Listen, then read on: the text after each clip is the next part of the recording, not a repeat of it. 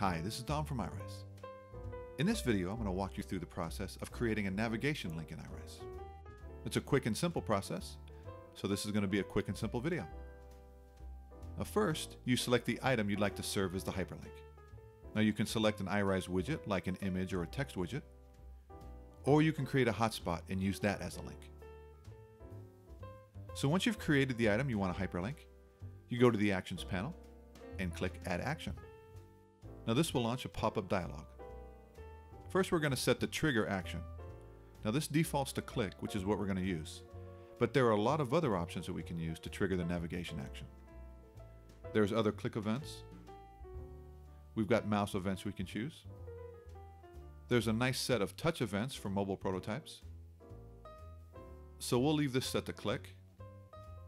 And then next, we choose the action that we want the click to trigger. The default here is link to screen, and that's what we're going to use.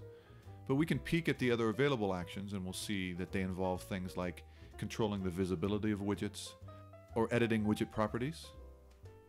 And you've also got some data manipulation. So we'll just leave this set to link to screen. So we'll click next, and this is the final step. What we're going to do here is select the screen that we want to link to.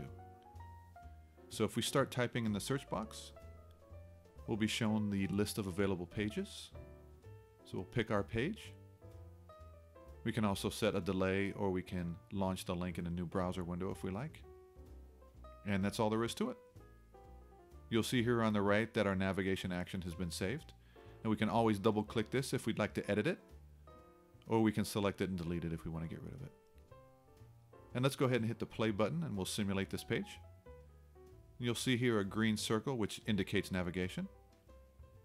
And if we click it, the link now takes us where we want to go.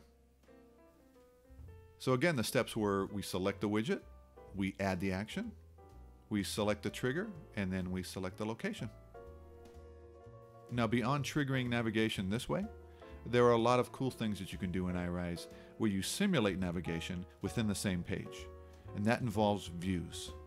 So I'd encourage you to look into those as you begin to use iRise. Thanks for watching, and take care.